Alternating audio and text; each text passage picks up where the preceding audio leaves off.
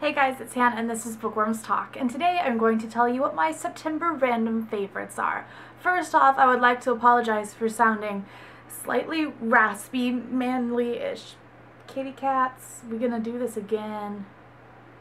You come here? Okay, come here. So Olive might be joining us. I woke her up, she was sleeping. I'm sorry. You sleep all day. Anyway, like I was saying, I've been getting over a cold, not the cold. I don't.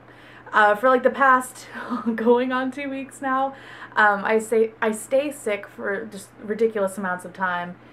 I've already been on so many different medications and just, I stay sick for a long time. So I sound slightly mannish, but it's okay, we're gonna look past it. I guess I should start with my books first, right?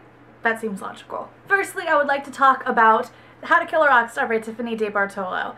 I loved this book. I have a review for it, which I will link on this side of the screen. Excuse the meows. I can't.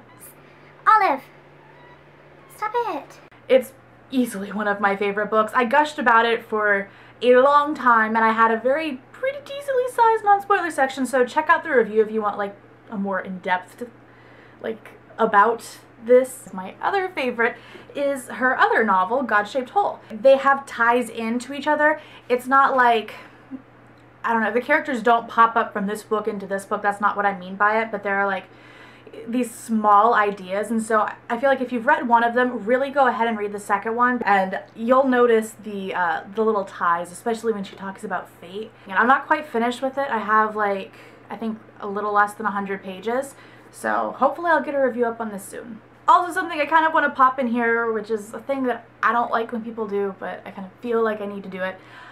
I try to get as many reviews of books up as possible, but I'm a student. I have classes. I'm taking a foreign language class that is challenging. I'm taking a statistics class. Math is not my forte.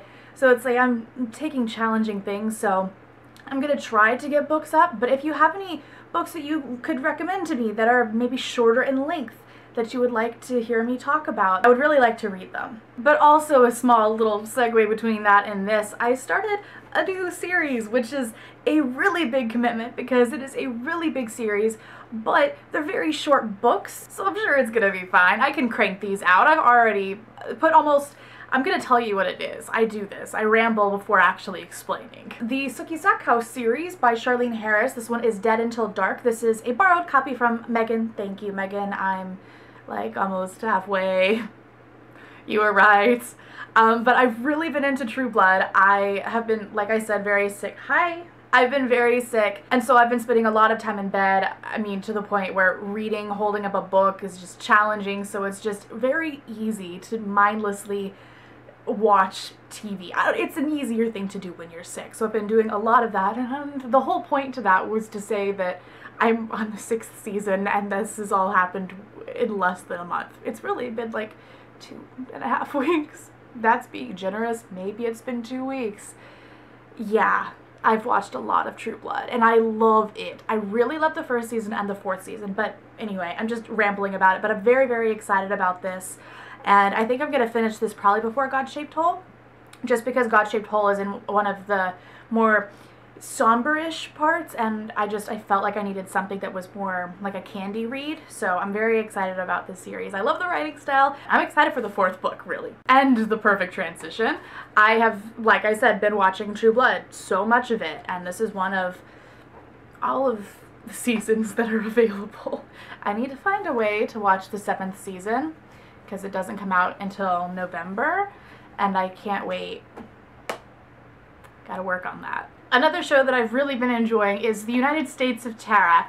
This is also on Netflix. It is about this mother with dissociative identity disorder and her family, and it's not just this very cookie cutter with, oh, dysfunctional mother. That's not at all what it is. It is really freaking hilarious. I'm not a big person that likes comedies, and I was thoroughly impressed with this. I laughed. It was weird and unique, and why the hell was it canceled? But it ran for 3 seasons. I got through it super fast. I think that was at the beginning of the month. I think that was all before I started watching True Blood. Now this one I did not watch on Netflix. This I borrowed from Megan. It is The Secret Diary of a Call Girl.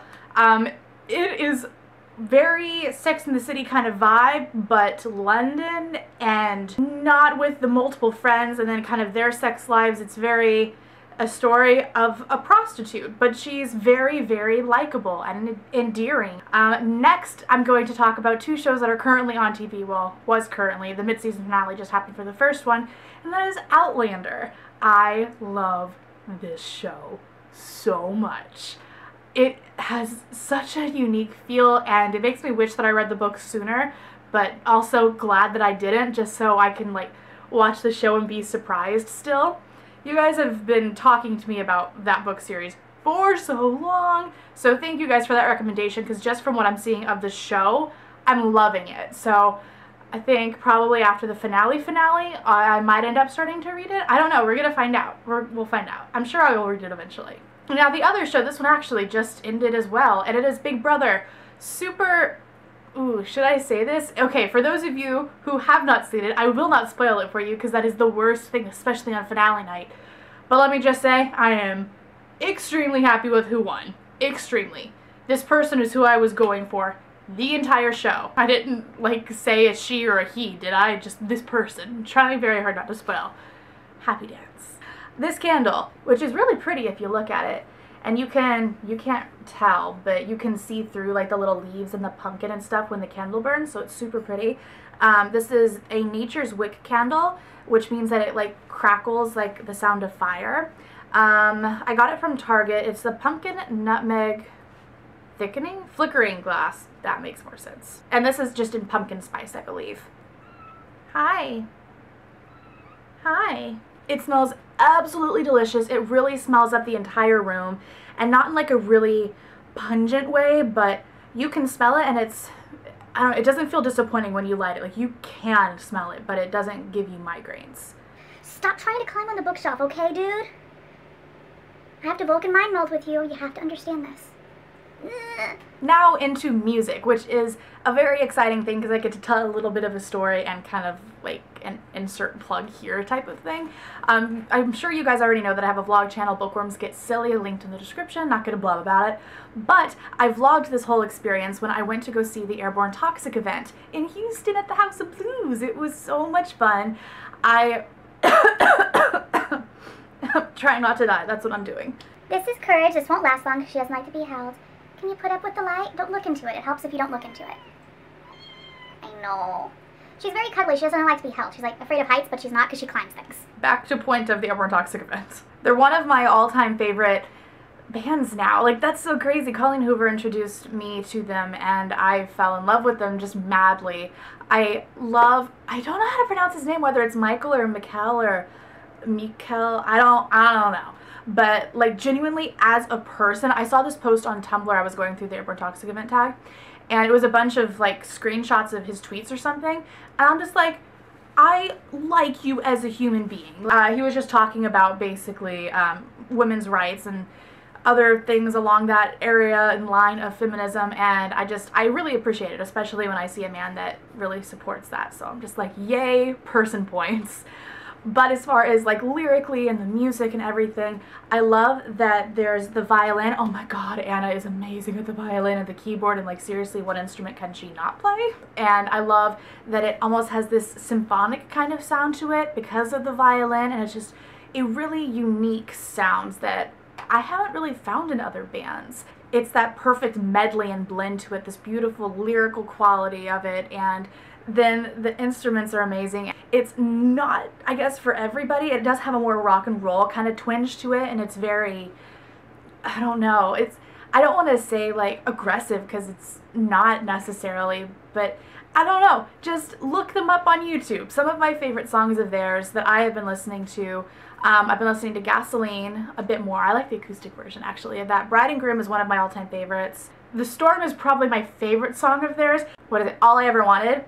Really liking that. There's just a bunch. And another one that they're really famous for is Sometime Around Midnight, which was so much fun to hear at the concert. And I'm actually going to throw at you like 2 lyrics or so, just so I can kind of give example of beauty, because grammar. If you die before I die, I'll carve your name out of the sky. And then from the song Duet, the lyric goes, and I miss you, but it might just be this song. And then one last bit from music. I'm only going to talk about one song, and it is kind of a weird name, so I always end up forgetting it. My Morning Jacket, Bermuda Highway. I've been listening to a couple things. I've been listening to older music and stuff that's very reminiscent of like Chris Cornell, Preaching for the End of the World, or yeah, is that what it's called? Preaching for the End of the World? Preaching for a Friend at the End of the World? Chris Cornell. Anyway, but it's from How to Kill a Rock. No, it's from God Shaped Hole.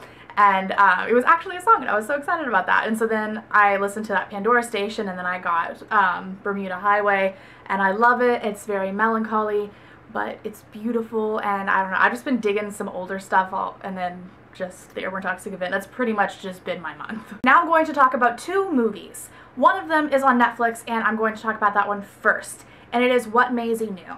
This movie made me cry. It was really good.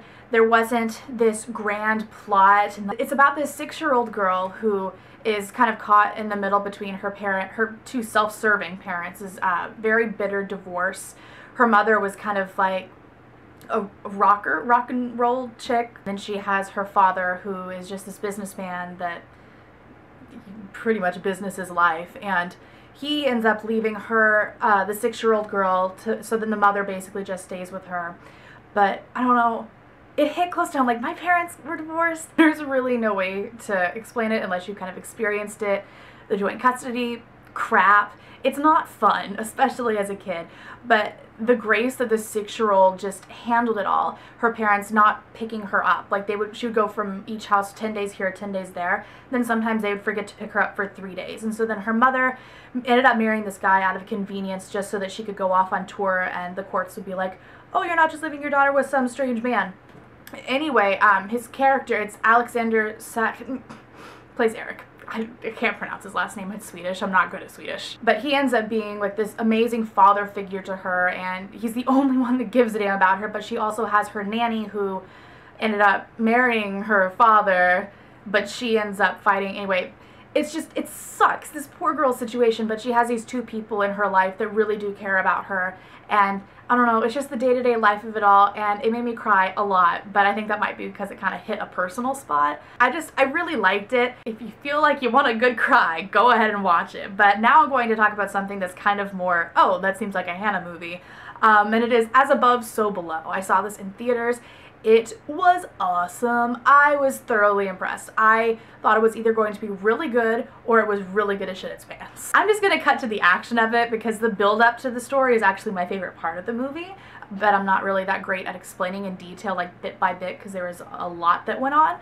But they end up going into the catacombs of France, which is where like dead bodies were buried. They end up going deeper and deeper trying to find this stone, and shit starts happening and it gets scary. It's not a horror movie, I wouldn't say necessarily. I would say it's more of a psychological thriller with that twist of it makes you jump a couple times. And the idea of it is scary. It was a really kick-ass movie. It was a psychological thriller. It was like going through the pits of hell kind of thing. It was very great. I don't know, grammaticalness. Like I said before, if you have any short books that you would like to recommend to me, then please do so in the comments. I really appreciate all your kind comments. I don't always have the time to reply back to them, but I want you to know that I do read them and I really do appreciate them. I appreciate your support and everything. You guys are awesome. So many of you are like the nicest people. Anyway, like I said, check all the stuff down there in the description box. I have a couple links for things, and I will see you guys later. Bye. You good? Okay. I'll carve.